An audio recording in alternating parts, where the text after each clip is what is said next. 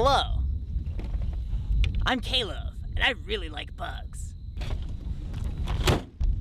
Today, I want to talk to you about my favorite bugs, macroinvertebrates. They may not look like much, but these creatures are totally rad.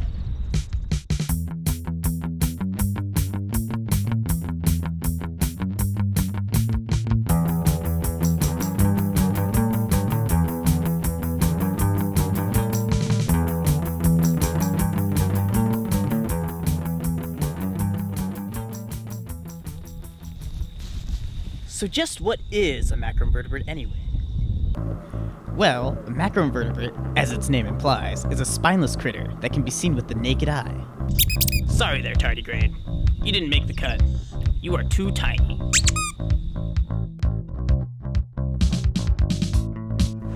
In streams, we'll see three major phyla who do make the cut. These include the worms, the mollusks, and the arthropods. Now the arthropods are of particular importance because they include the insects.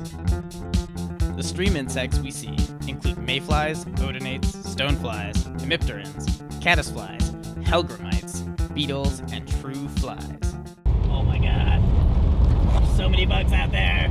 I love bugs. Since this is the coolest group, we'll focus on them from here on out.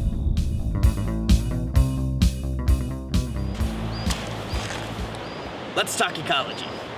Insects can live anywhere from a few weeks, like this Chironomid midge, to several years, like this Pteronarcis. They also exhibit one of two major life history strategies. Some insects are hemimetabolous. This basically means that the eggs give rise to nymphs, which look pretty much like adults, but are missing wings.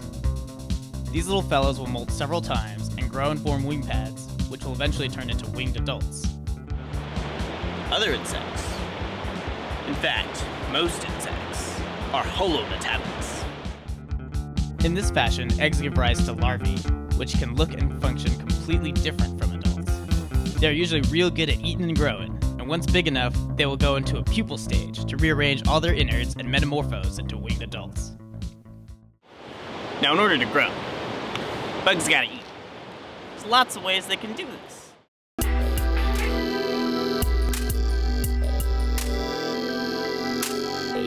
Here's what insect mouth parts look like. It looks complicated as all hell. So instead, we're just gonna pretend that my arms are bug mandibles. Now with the right tools, these guns can adapt to feed on dang near anything. For instance, if there's lots of algae around, I could specialize on it as a scraper and use my mandibles to scrape it right off the substrate. I could also specialize as a collector and get real good at collecting small organic bits in the water column. Or I could tackle larger organic materials as a shredder and just shred those things up.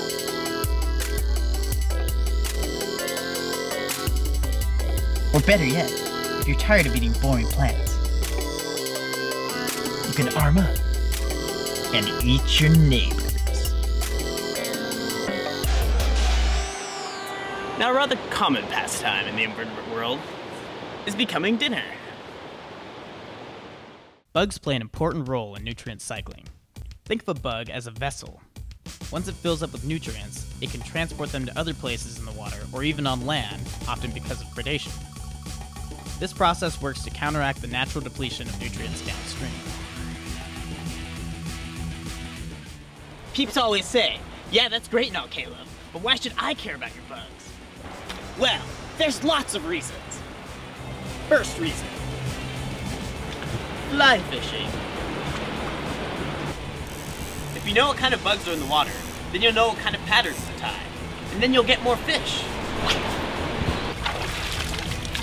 Second reason, macroinvertebrates form the base of a complex food web. Without them, the entire system will collapse. Now, why should you care about that? Because these systems provide important resources for folks like you and I. Third reason, macroinvertebrates are stream health indicators. There's a variety of macroinvertebrate indices that you can use to monitor stream health. That's because different insects have different sensitivities to adverse water quality.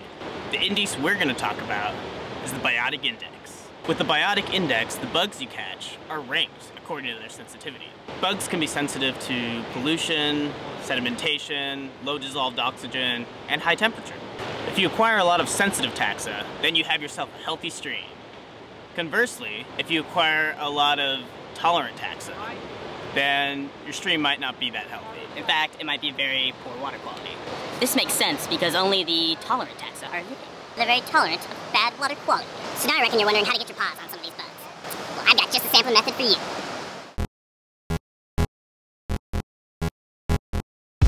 Here we are at the Clavy River.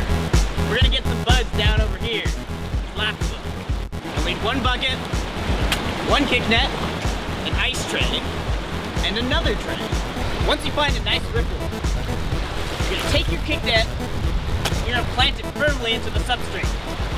Now you can kick up the sediment just in front of the kick net to dislodge insects. Kick for 30 seconds, then scrub with your hands for another 30 seconds.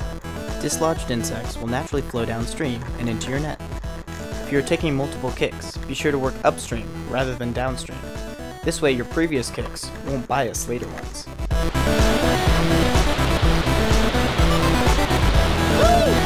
Once you have your bug, you're gonna take it back over to your bucket.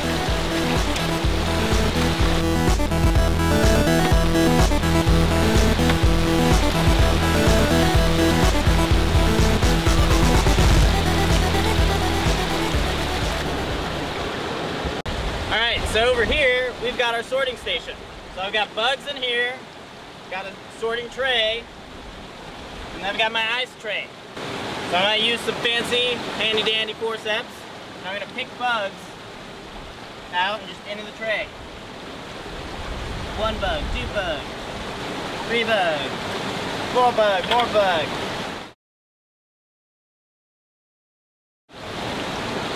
1001. 1002. Alright, so now I got my 1002.5 bugs in here, and I'm gonna go ahead and sort them into these ice trays. So here's my perlid, that's my perlid will. There's another perlid, there's a flathead, there's another flathead. I got a black fly larva, got another perlid, got a rhyocophila, got a hydrocycid, that's another perlid. Here's some of the bugs I sorted. Once you have them ID'd, release the bugs! Remember kids, this is a coarse field sampling technique.